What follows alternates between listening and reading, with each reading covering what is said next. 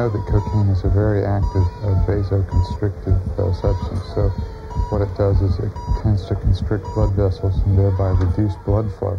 It also does it inside the fetus so that blood flow is affected to various organs of the fetus, including the brain, heart, kidneys, and that, so that it has a tremendous effect on the fetus.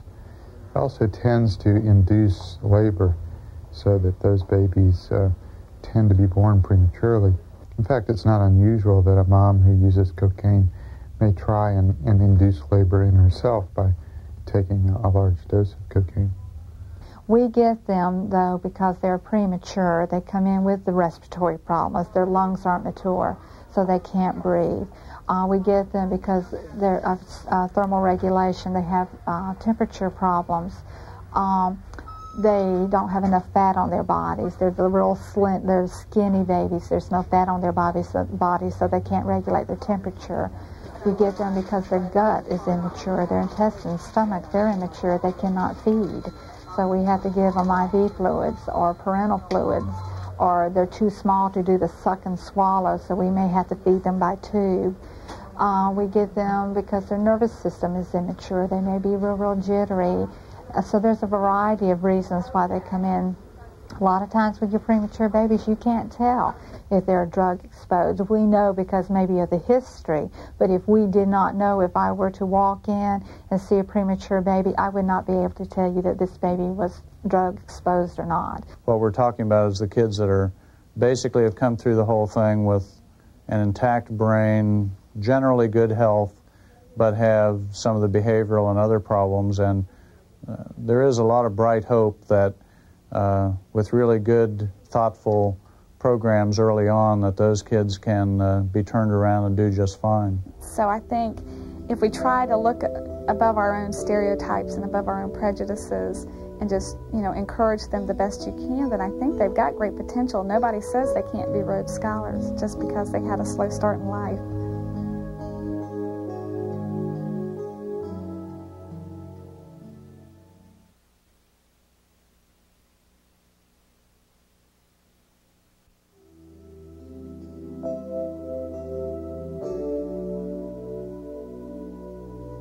While the drugs have been filtered out of her body, the effect of the newborn's first environment may linger for a lifetime.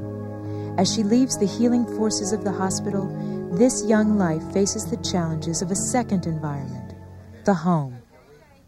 Traditionally, the home has been a place of security and love, with all eyes on the newest member of the family.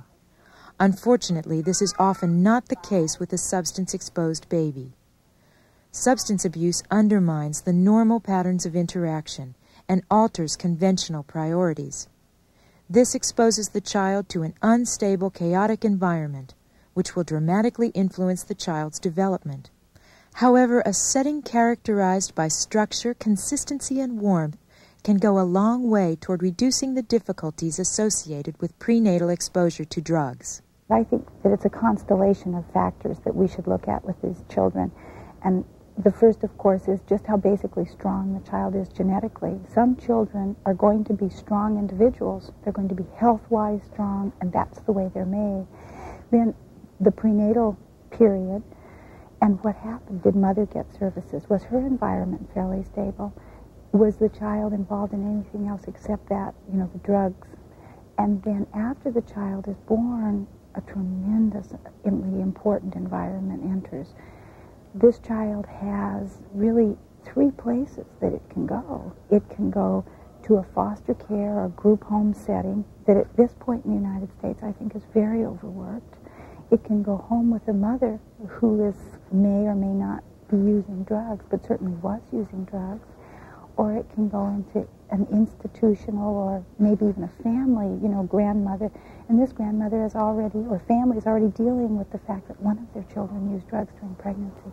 We hope that we'll be able to do the same kind of interventions with the caretaker, whoever they are, if it's a grandmother, that we would have done with the biological mother. The problems they identify with foster parents are similar. A foster parent may have had many foster children, and now all of a sudden has a foster child who has a little bit different need and responds differently than any other child in need that they have taken into their home before. And so the foster parents, too, need special information, special education on what works and what doesn't work with these children. They require a lot more attention, a lot more love and care and understanding than what my kids did when they were little. It's just they're insecure. They have episodes of screaming, and they're more aggressive, more irritable. The least little thing can set them off into a screaming episode. Many substance-exposed children go home with their natural parent. The arrival of a baby is difficult for any new mother, especially if she has a history of drug addiction. The challenges of caring for her baby are compounded by the additional needs of a substance-exposed newborn. What it's like for me, it's scary. I was really scared at first. Scared that I would use again and wouldn't be able to be there for her. Scared that I can't do it, that I can't be a mom, and I'm not ready for it. I think that all mothers love their babies, whether they're addicted to drugs or not. They can form a close attachment. I think the problem is that the environment that these children are raised in can definitely make it very difficult for the child to have the types of role models that would be beneficial to the child. I haven't ever seen a mother who didn't love her child. It's just her drug addiction that causes her to put her energies elsewhere other than into appropriate parenting for her child. I prostituted, but I never would come out and say, you know, I'll do this for this. I'd just say, come to my house or meet me here. And they knew, you know, they did it to people night and day. And I'd get high, not for very long. And then when it was gone, I'd go back to the desperately seeking some other way to get more. And it was an endless circle like that all the time. And the more I prostituted, the more dope I had to do to be able to live with myself for doing that, because that is a nightmare. My kids miss my love and that attention and the caring and stuff. And I know they love me, but I wouldn't give it back to them because that drug wouldn't let me. I love that drug and didn't love my children. Parents who are chemically dependent often center their lives around drugs. Even if they want to quit, they often can't and face tremendous guilt about their addiction. When I was in my using stage, my main focus was getting high. That was it. I wouldn't have time to be a mom. Sometimes today when I think, because I have cravings and things now to get high, I just look at her and I try to picture where would she be? What would if she was in her bed crying and I'm in here smoking crack, how could I do that? Because I can't. It's totally impossible for me to do. I can't have both. I can't have crack and I can't have her. I'm going to lose her if I do smoke again. Now, with a baby that is likely to have health problems, be difficult and demanding, and often less responsive and emotionally rewarding, parents find it difficult to bond with and meet their child's needs. These are babies who don't make eye contact very well. They're easily overstimulated. And when they're overstimulated, they have two responses. Either they respond into frantic crying, almost rage, or they shut down. They go to sleep. It's like tuning out the world. These are babies who don't like to be handled. They don't cuddle well. These aren't the babies that curl up next to your chin and feel really good. They're babies that are hard to handle. The two smallest babies, it was like the time when they wake up at night, I'd be so knocked out I wouldn't hear them. And my stepmother, she'd come in there and wake me up, and I used to get mad. I used to get real mad. I probably cussed, but what I can say for what I know now, it's not good to do drugs pregnant or after you have that baby. It's not healthy for neither one of you. strangely enough, sometimes a home that doesn't look cosmetically so good, if there is a lot of interaction between the child and the caregiver, if there is a lot of receptivity to your clue, the baby's clues and the mother's clues, it might really be a good growth-promoting home. Conversely, you could have a home that's in a very wealthy neighborhood that is very sterile, where the people are not reading each other's clues, where they're not paying attention to each other. That may not be a growth-promoting home. Whether children come from wealthy, middle-class, or low-income neighborhoods, are raised in white, Hispanic, or African-American homes, or are cared for by foster parents, family members, or the natural parents, all children are products of their environments. There are factors within all of these environments that can have a positive or a negative influence on children as they grow older. Drug use, parenting skills, and neighborhood safety all affect a child's level of security and ability to bond. Consequently, children who feel insecure and have difficulty forming attachments are developmentally at risk, physically, intellectually, socially, and emotionally.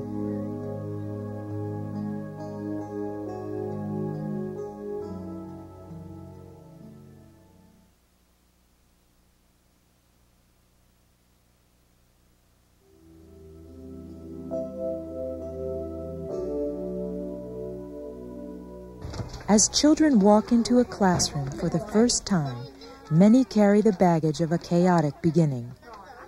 It is easier to accept a child's behavior if you say, well, that child's had 3 placements, it's never really had a good, secure attachment with a parent.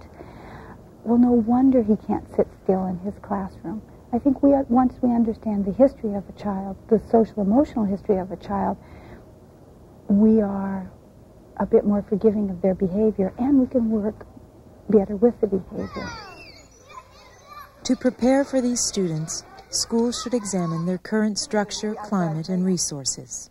Take a look around, see if there are other teachers that are experiencing similar concerns. If so, again, pulling together as a team, looking at what the school's problems are in terms of reaching at-risk students, what particular plans have already been in place, what's working, what isn't, and going from there in terms of developing new programs or more effective programs. Making a serious commitment to intervention will include everyone on staff, starting with the principal. Here at Rowley, we have a child study team or an intervention team, and it consists of our school social worker, a school psychologist, our referral coordinator for exceptional student education programs, teachers, our speech therapists, our guidance counselor, administrators are on it, and we also pull in additional help when we feel a need to. Each week we meet and we discuss children, not only substance-exposed children, but all children, because we have found that the characteristics of substance-exposed children are very similar to exceptional students, and we're trying to make sure that we clearly distinguish the two. The exceptional ed technology is very powerful when it's used in regular education classrooms. The problem is that regular educators, it's not in their literature. By drawing on the resources and talents of a multidisciplinary team, educators can make their schools more responsive to the needs of substance-exposed children. I think some of the things that we have found is environmentally to make your room a very, very safe and organized place for the child. I think that a teacher that's very, very organized, that involves themselves with very structured routines and rituals, will find that this population works best in that classroom. I also think that high respect for children's space to lower the number of people that are walking in and out of your classroom, you know, to avoid it until that child can feel secure. To keep your classroom, if you're going to make major moves in your classroom, make sure the children are involved so they don't come into a strange environment. If you're going to be out, make sure they're involved in that decision that you're not going to be there, so that they know what the next thing that's going to happen to them is. They're very comfortable with the next decision.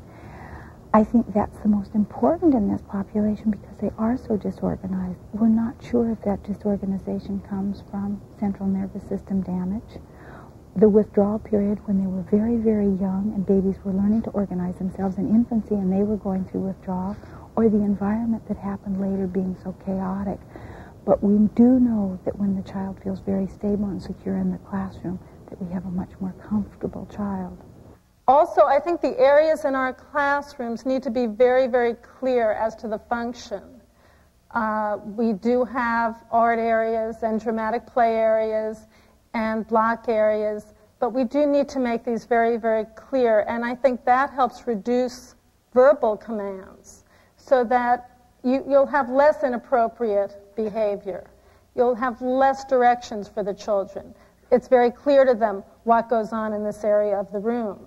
Classroom rules, expectations, and consequences should be posted and their meanings understood by the students. I have a lot of very high expectations. I have a very quiet classroom. I think that an environment where people are, where expectations aren't set can add more chaos. So in my particular classroom, you will see a fairly high degree of expectations. Consistent scheduling of the day's events adds much-needed stability for substance-exposed children. Routines and rituals have to be so ingrained in these children. They have to understand that we will be there, that this follows that, and follows that. In the beginning of the year, I don't expect children to tell time, but I do know that if I repeat over and over again that after breakfast we have circle, after circle we have playtime, after playtime we have music, they expect that sequence to move. If playtime is shortened a great deal, they don't seem to be very upset, as long as I move to music next. We took the day and we broke it up into chunks. There was a schedule on the wall, and we called those chunks components. So there's a number of components in the day, and we made a sheet with icons of all the components of the day. The kids call them tickets, and so that's kind of what we call them now, is tickets. And each ticket has a space, a blank space next to the icon. And at the beginning of the day, we give the kids their tickets, and we discuss what's going to happen during the day. If there's going to be an alteration in the routine, then that's written in on the ticket. So the kid knows what's going to happen to them during the day. And that has had a dramatic impact in helping them to delay reinforcement, to understand where they are in the routine. And it looks now like it's a lifeline that when there's an alteration in the routine, they become visibly upset. At the beginning of the day, when the teacher says, our routine's going to be the same today, the kids will cheer. They'll break out in applause because they know that that day everything's going to go the way they expect it to go. So I think transitions are generally hard for young children. We found that we need to use physical and or verbal cues with the children. If it's cleanup time, time to go to music, we might give them a 10-minute warning, then a 5-minute warning, then a 3-minute warning, and little by little the child hopefully will be able to organize himself, also will be able to predict what comes next in the day. Okay, a few more crayons. There's that timer, so everybody should be putting your work up now. Thank you. This is a challenge for teachers because teachers are trained primarily to be educators. However, with the children of today, many of us are having to be social workers, mothers, fathers, nurses, and we're trying to take on a variety of roles. And I think what the teacher needs to do, a few things. First of all, work with the family, get a good history of the child, find out from former teachers what that child's experience has been at school. And then if the teacher feels that further intervention is needed, use the resources available within the school. Some children might need additional help with speech and language. Some children might need some resource help. In some cases, the teacher might want to work closely with the social worker or the school psychologist and try to develop as good a team as possible within the school setting? I think knowledge goes a long way in terms of helping teachers get ready to settle their classrooms, to be stable environments, to meet the needs of all children. Once they have that knowledge, I would add in-service training. I'd also encourage teachers to become more proactive in working with families and making sure that they understand the children, and also get into a problem-solving mode with the parents so that they can work together on helping children. Good. Play is a normal instrumental part of development. Through play, children learn to understand themselves, their relationship to others, and their place in the world. A chaotic background often steals important opportunities for children to benefit from organized play. These missed opportunities may make it difficult for children to understand the rules of a game or why they have to take turns. They may also have trouble organizing individual play activities, appearing confused and unable to focus on what they are doing. By supporting and encouraging play, teachers can open an important new world for many substance-exposed children. A world which will help them learn new skills and develop stronger friendships with their classmates.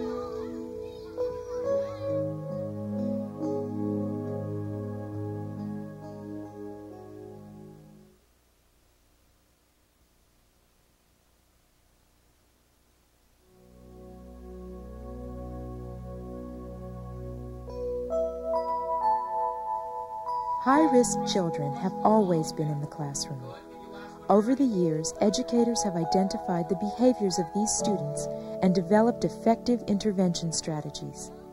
By drawing on these experiences, learning new information, and using the resources in the school and district, educators can be successful in teaching all high-risk children, especially those that have been exposed to alcohol and other drugs. Like all high-risk students, substance-exposed children will exhibit a diverse range of behaviors.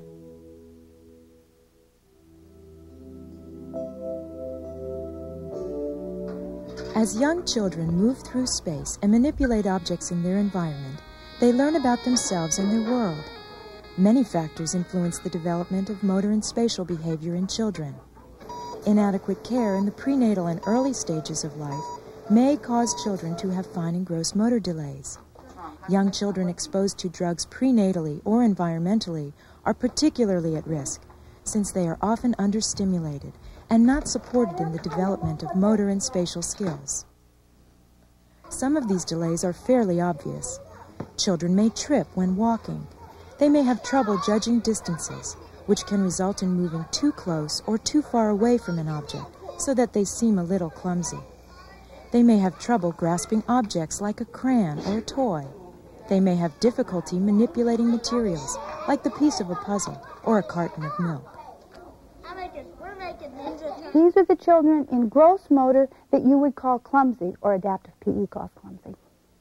They, if you're holding their hand, they walk into you. Ever walked with a child that does that? Just walks into you, trips over their own feet, walks into walls. I mean, they're not grossly, they don't have that ORT classification. There's not cerebral palsy there. But they just don't have a very good idea of where they are in space. Many children seem uncoordinated at one time or another. Even adults sometimes feel as if they have two left feet. The difference is that compared to their classmates, children exposed to alcohol and other drugs are likely to be delayed in developing their motor and spatial skills. Teachers and caregivers can help these students to catch up by reminding them of physical obstacles in their environment and by helping children judge how near or far away they are from objects or boundaries. By physically guiding children through the specific steps of an activity, teachers can help their students develop better body control. Songs, games, manipulative exercises, tactile activities, and special equipment are all tools which teachers can use to enhance the motor and spatial development of substance-exposed children. Very good. 4 plus 2 equals 6. Good. Go on. You're doing a good job.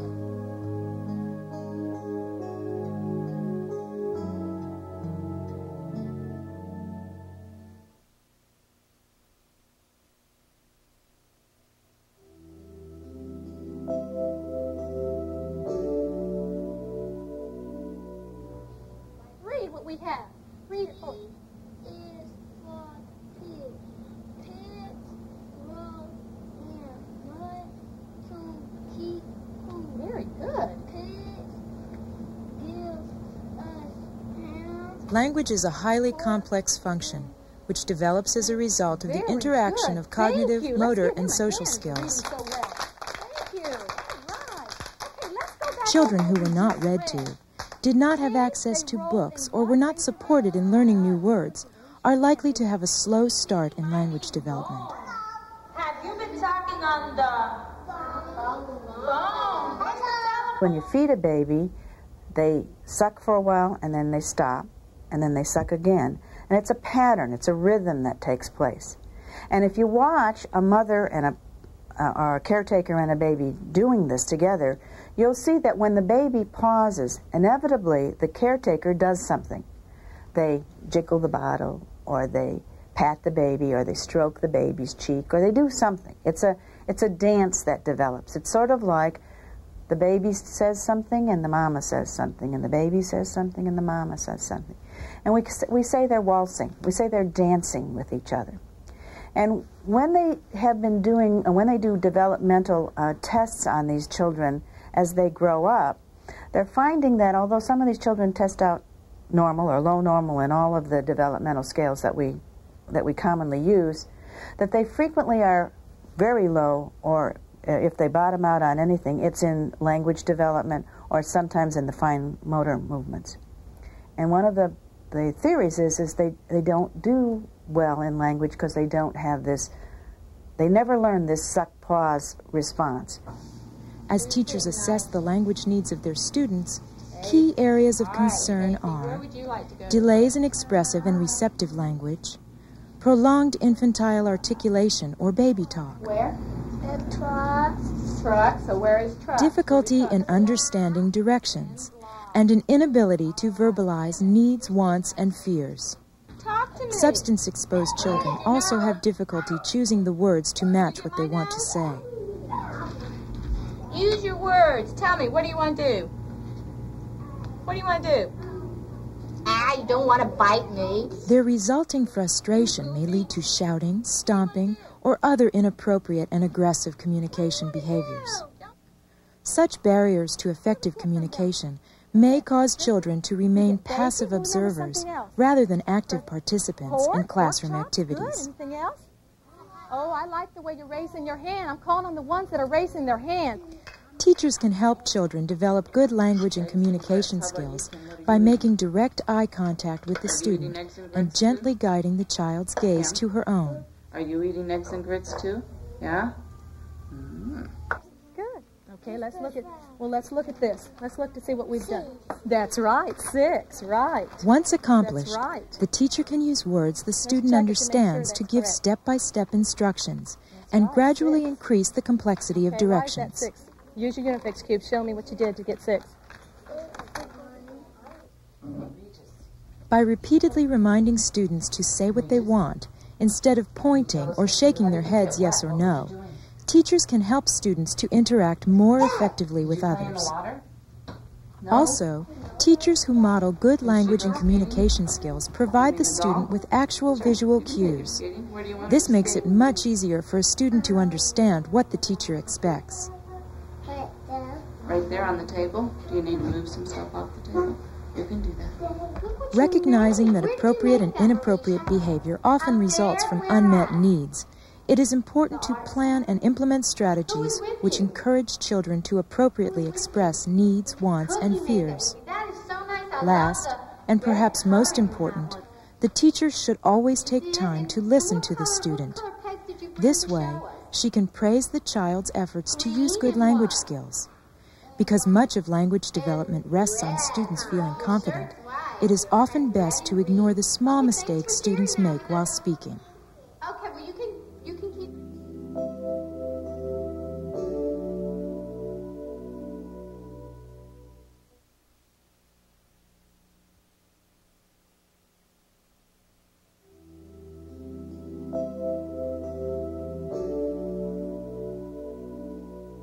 This is the Porky the Pig, yes. And Porky the Pig wants to add. He wants to teach you how to add. We've already started adding. Let's see if we can add now. Okay? Who'd like to come and do this first problem and add it for me? Okay? Frederick, would you like to come up here? Learning occurs in a developmental framework. It is an ongoing process in which the child constantly organizes and reorganizes experiences within a continuum of stages. While children have an unending potential for learning, the ability to perceive and explore the environment may be delayed in a child who has been prenatally exposed to drugs. When you're trying to instruct them, they don't remember things the way you would expect kids to remember. For instance, one of the activities kindergarten kids have is there's 4 pictures, and you paste them down on a piece of paper in order. So one picture will have a kid with a glass and a carton of milk, and the next picture he's pouring it, and then he's drinking it, and then there's an empty glass, and he's satisfied. These kids will put them together anyway. In fact, in talking to these kids, they had a lot of characteristics of people who get labeled autistic. They don't remember things in linear time order. They remember them in order of importance. So they will tell you the most important. So when you say what happened first, first to them means what was the most important thing out of the elements. So they will remember the most important thing, and then in descending orders of importance. So like if they saw somebody get hit and start bleeding, they'd say, there was blood. And we were going, then we went to the door, and as you listen to it, you say, well, it doesn't make any sense. There's no linear conception to it, and that's exactly right. Well, in terms of education, education is a linear activity. You put in a little bit of foundation and you build on it. Well, if the kid doesn't understand that letter recognition is going to end up with word recognition because they don't have any concept of linear time, then there's no payoff to learn your alphabet. There's no payoff to do anything. Children who are easily distracted by sounds, movements, or people may be showing signs of cognitive delays. The ability to concentrate and visually scan words and pictures may also be impaired. Many high-risk children have trouble with problem solving, become frustrated, and, in turn, give up on challenges quicker than their classmates.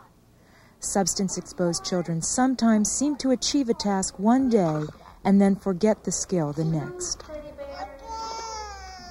This sporadic mastery of skills contributes to their frustration with learning. They sometimes feel unsafe when their routine has been changed and may withdraw from an activity. To help students with cognitive development, the teacher should limit classroom interruptions and outside distractions as much as possible.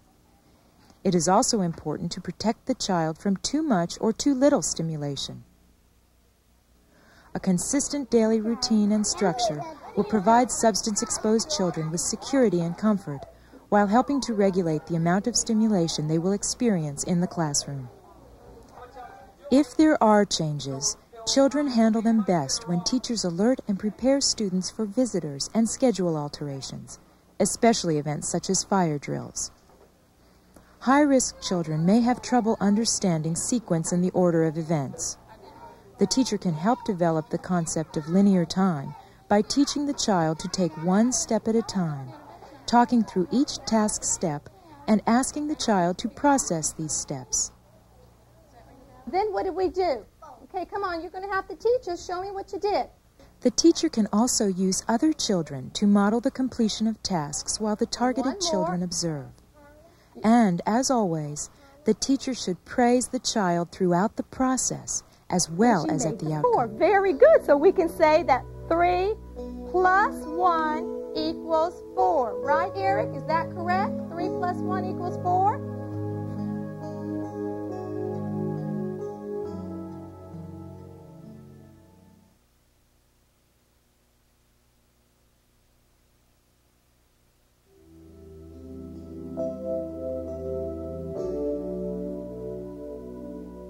You scared? Yeah.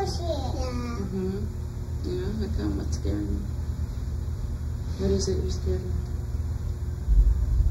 I woke up and my mommy. You're just kind of nervous being in here? Is it different for you? Do you trust me?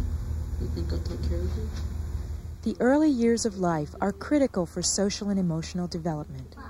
During this time, a secure and dependable environment fosters self-confidence and trusting relationships with the child's adult caregivers.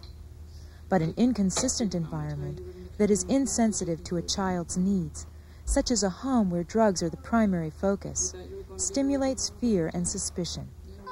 These feelings can manifest themselves behaviorally in the classroom. Biting other kids, injuries that required medical attention from our nurse. We had a kindergarten kid suspended for aggression towards another kid. I'd never had seen kindergarten kids suspended for that. We had kids who'd pick up chairs and throw them at the other kids, try and stab them with scissors. When probably the other thing that we noticed the most was a total lack of social understanding or social control. When it was playtime, you know, we used to call it free time, but now it's structured play activities, and they brought out different things to play with. If it was my truck and you dared to touch my truck, you would eat my truck. I mean, they would become physically protective of whatever item they were playing with. Many children who have been prenatally exposed to drugs have had a chaotic beginning, have been in multiple placements, have had multiple caregivers. So we really need to look at that in understanding the child, and we very often see the results of that in behaviors. We see children who have difficulty relating to adults. We see children who are very clingy, who need constant holding, and especially at the preschool level. And I think that one thing that we find is that when we try to meet those needs, that then the child will be better able to cope and to move beyond that stage. Some children may engage in indiscriminate attachment to unfamiliar adults. While this may seem like a friendly gesture, it is often the result of a lack of bonding in their early lives.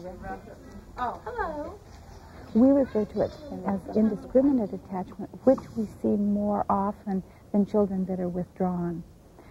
The indiscriminate attachment is at age 3 or 4.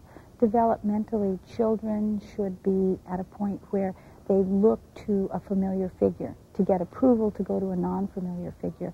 So if they're with mother, they look up to mother.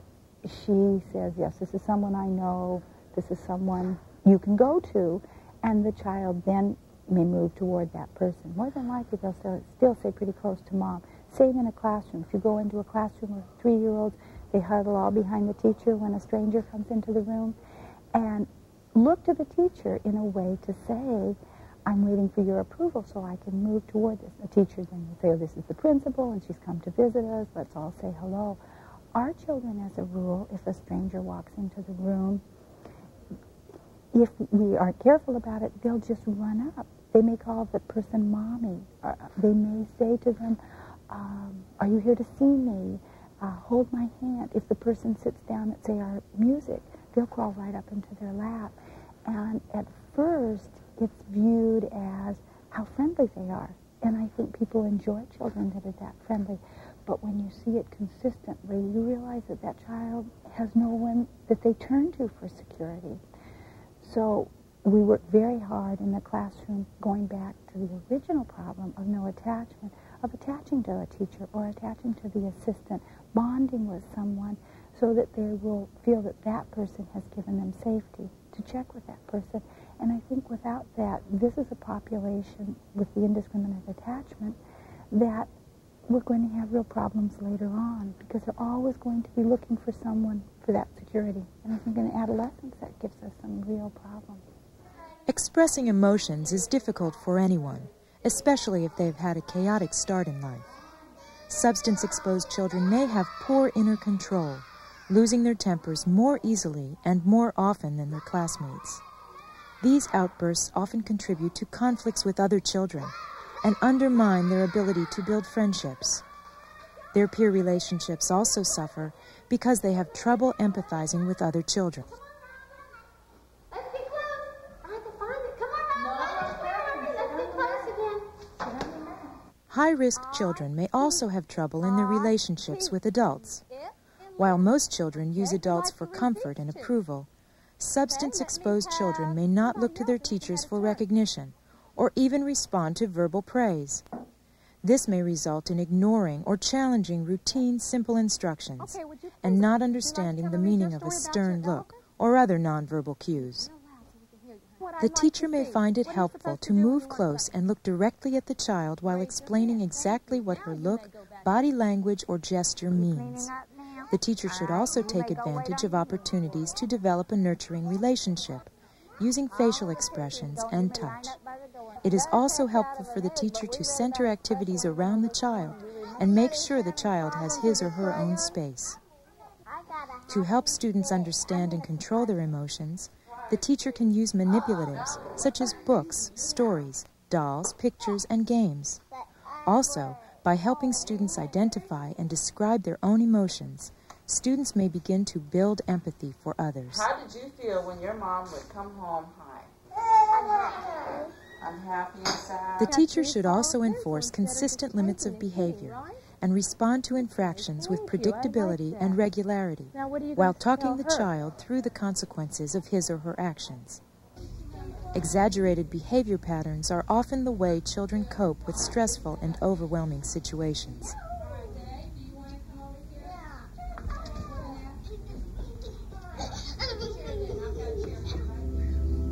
By establishing a responsive, nurturing classroom, teachers can build self-esteem and create a safe environment, one that is conducive to learning and teaches the skills necessary for positive, healthy development.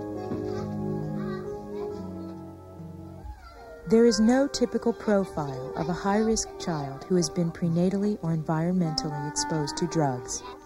Each must be seen and respected as an individual with particular strengths and vulnerabilities. The sources of a child's behavior must be understood for teachers to develop specific interventions geared to the individual child. Rather than labeling children as crack or cocaine babies, educators should view these children as individuals, each with their own unique characteristics. These traits develop from the medical impact of their mother's drug use, their different home and community environments, and the positive and negative experiences of their young lives. The specific behaviors and interventions discussed in this video should be viewed as separate pieces of a puzzle. These behaviors and interventions have been highlighted and separated for learning's sake only. Now it is up to each educator to fit these pieces back together and create the whole picture of a very special child.